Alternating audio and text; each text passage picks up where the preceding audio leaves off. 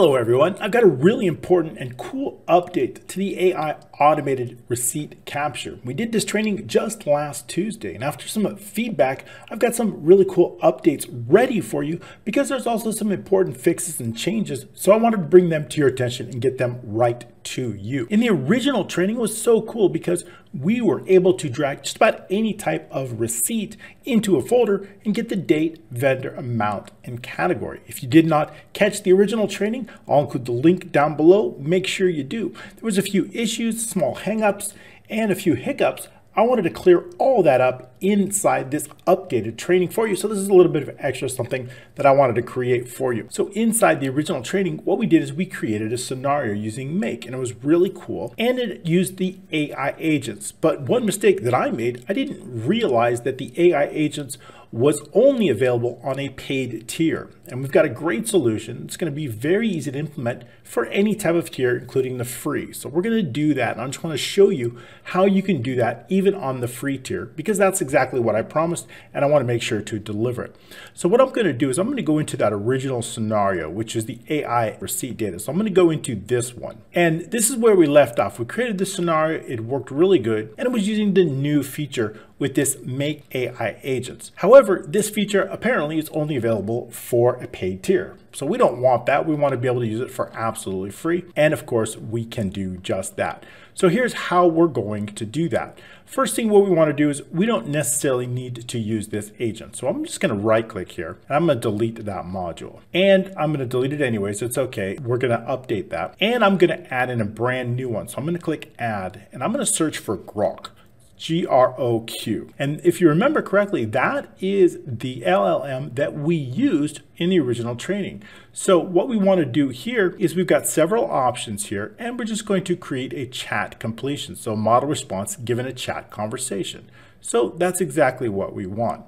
And then what I want to do is I want to put that right in the middle, and that's going to replace our assistant. And it's going to act exactly as the same as our agent. So what I'm going to do is I'm going to select on here now. And in the original training, we did create a connection with Grok. So you will already have that. So you can add it here, which will create it and it'll allow you to put in the API key, but you probably already have this. And now what we want to do is we want to select a model. Now, another issue that a few of you had is said, well, I think we were using the instant model. Now this was pretty good, but it did have a limit of 6,000 tokens per minute.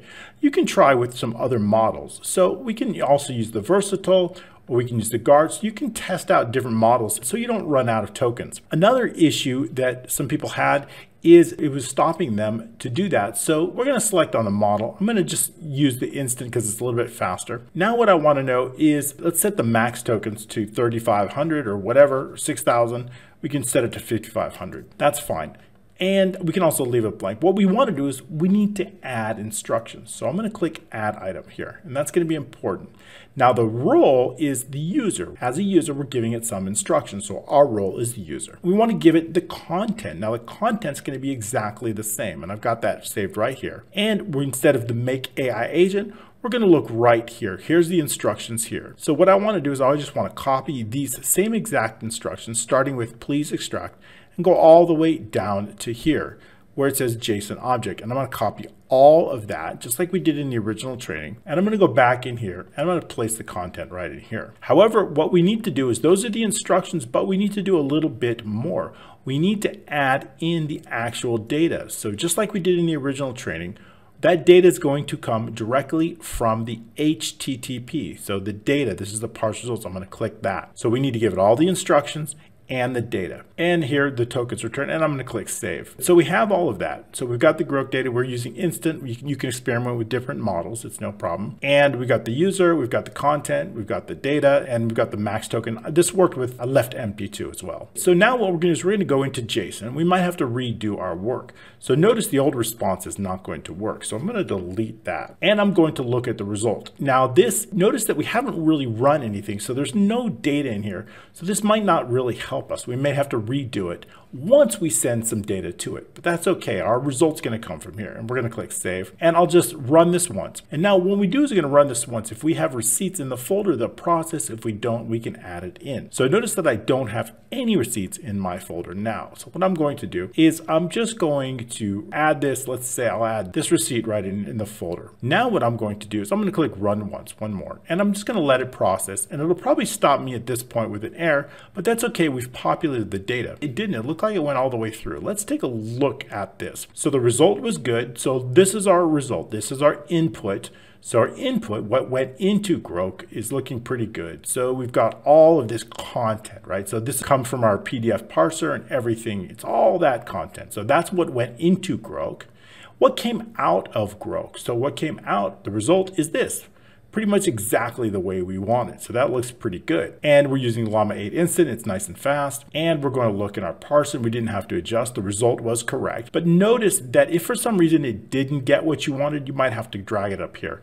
So the result is all of this information exactly as we want it. Pretty good, right? It looked quite good. And then of course it came directly into Excel, and we can take a look at the Excel file here. I'm going to pull that up, and I'll pull in the data, and it came right in here. So I wish I would have used this originally, but I was so excited with this new feature, the AI agents, I just wanted to use it, but it's really not necessary. We got 𝐶𝐽. And this is such a good feature. Remember, why don't you experiment with all these different models? This is the free tier, so we have a lot of cool.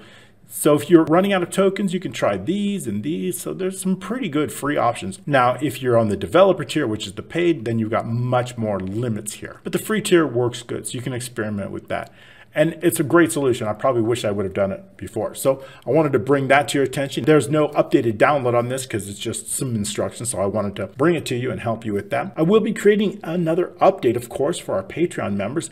We'll be doing archive folders. I had a great suggestion to create folders based on the vendors. So you notice that we have the vendors in here. Let's pull this up here. So we have vendors. What if when we want to archive those receipts, it goes into individual folders based on the vendor? Now that would be pretty cool. I'm going to try to bring that on the Patreon update. So make sure you do get on the Patreon update. If you have any ideas or feedback, please let me know. I'll be recording it probably tomorrow or the next day, and it'll be out the following Monday. So thank you so much. I'm glad to bring it. Thank you, of course, for your feedback. Once again, if you have issues or problems, I wanted to jump on and fix it right away because I promised free, and then this wasn't free, but now it is free. So thank you again so much. I appreciate it. If you have any questions or feedback, let me know. See you next time.